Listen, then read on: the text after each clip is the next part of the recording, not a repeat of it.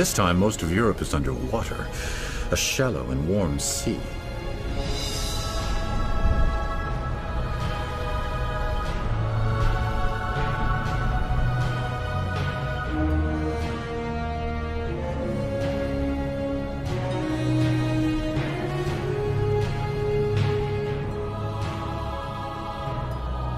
In the Middle Triassic, it's hot and dry on land with little to eat. In the sea, life flourishes again.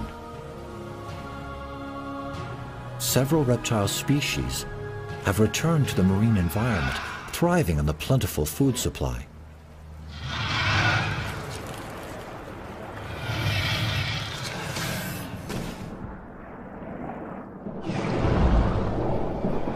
The Tanistrophes hold a world record.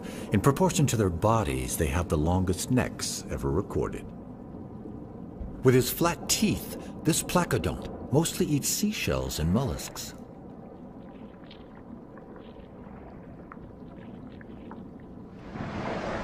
Aren't those turtles? Not at all, but they too have developed a tough armor to keep them relatively safe from the great predators of the Triassic, like the nothosaur.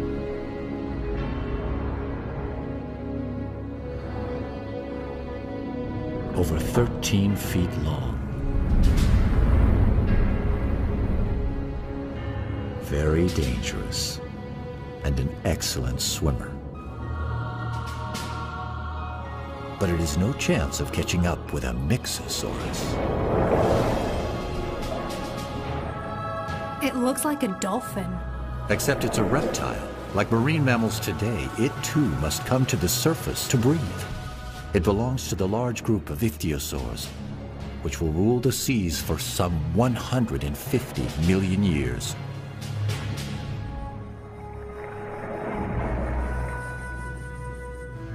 That one doesn't seem quite big enough to rule anything.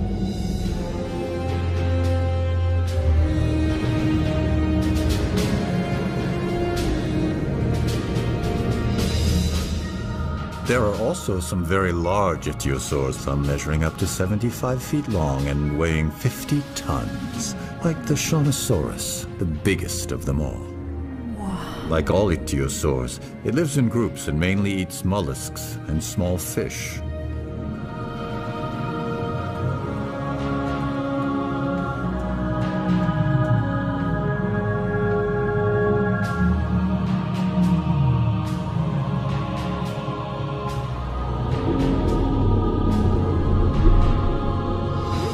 Like dolphins and whales. That's right. They are even born in a similar manner. What?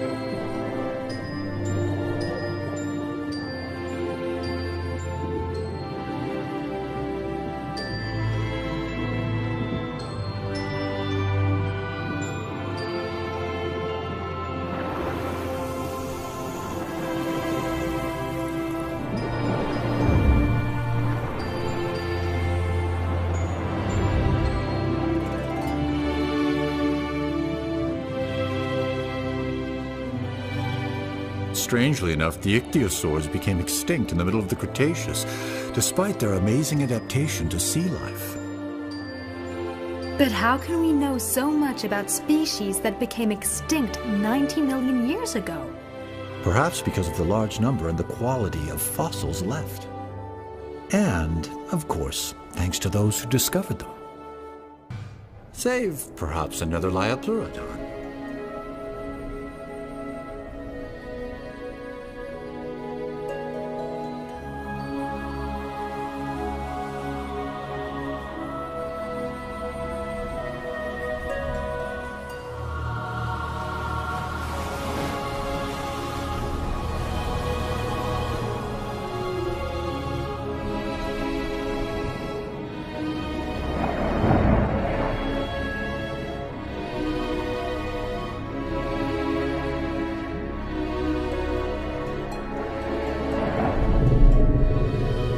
Here is a pair of Liopleurodon. The male is attempting to court the female.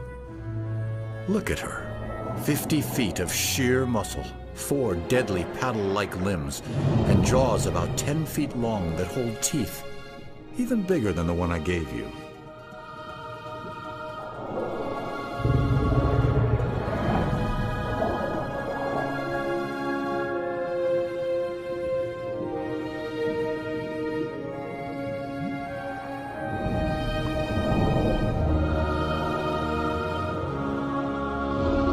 During this process, the male makes himself extremely vulnerable to the female.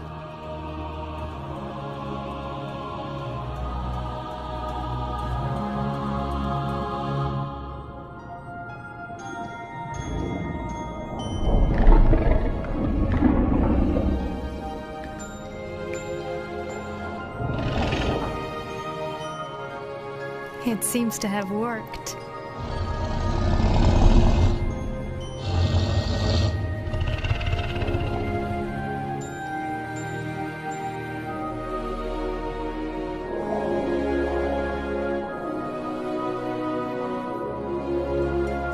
Now that she's chosen him as her partner, the pair needs to head to the safer coastal waters to reproduce.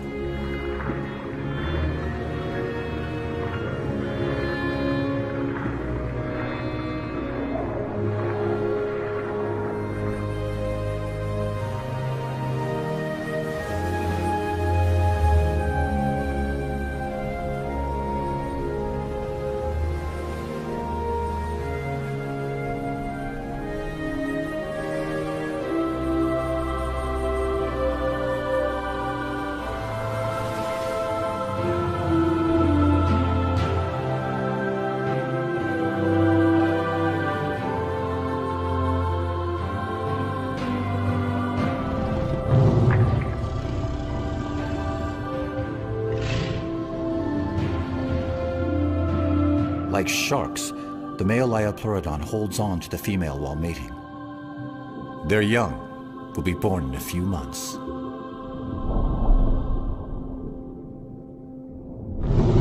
What happened? It seems that upon separating, she has accidentally injured his eye. The pain has made him lose consciousness for a while. In the end, though, the Liopleurodon remains a super predator that lives alone. The conclusion is inescapable. If they did not cross the ocean, then the very continents that contain their fossils must have separated.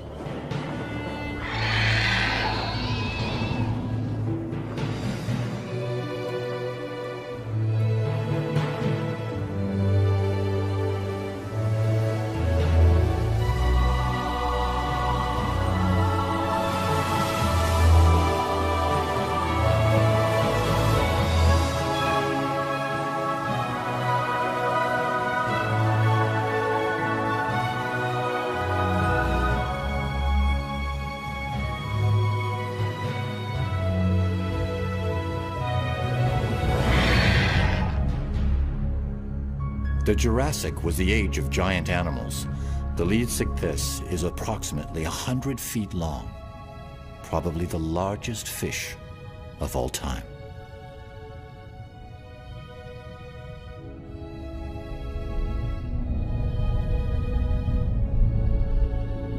What are these long-necked plesiosaurs called? Those are elasmosaurs. They're gulping down gastroliths, stones they swallow in order to help their digestion. So, what do they actually eat? Mollusks and a lot of fish, judging from their long, sharp teeth.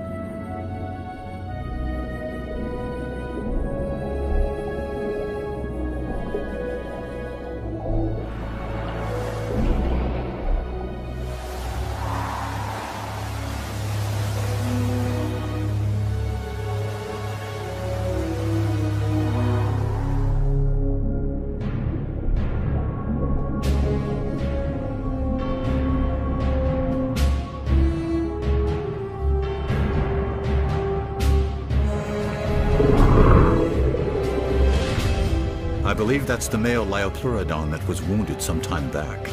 Oh yes. With one eye missing, it's not easy.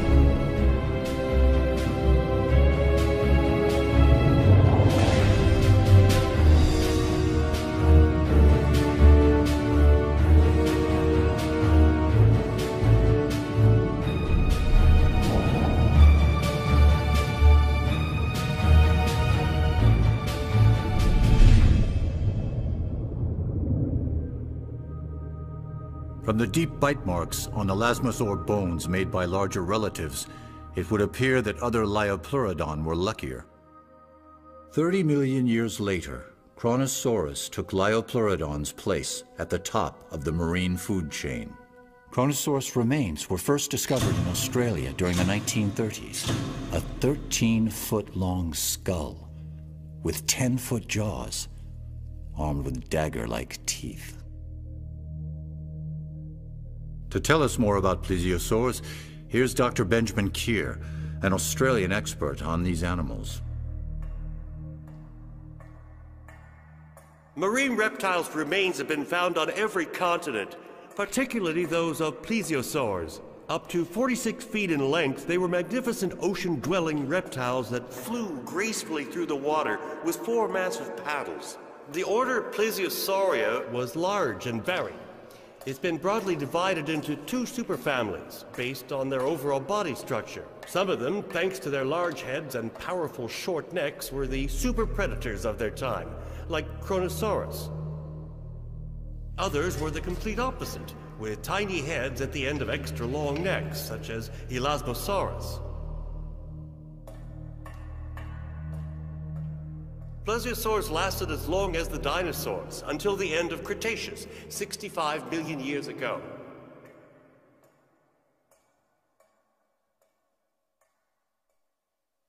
The late Cretaceous is the very last period of the Mesozoic era, and it is the age of mosasaurs. The land masses of the Earth have nearly reached their present positions.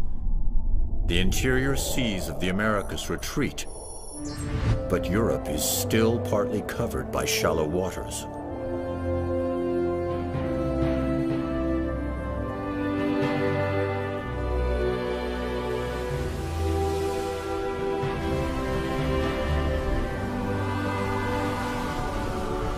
And what about the climate? Very comparable to the climate of today, but warmer. A beautiful day for a dip in the Cretaceous Ocean, don't you think?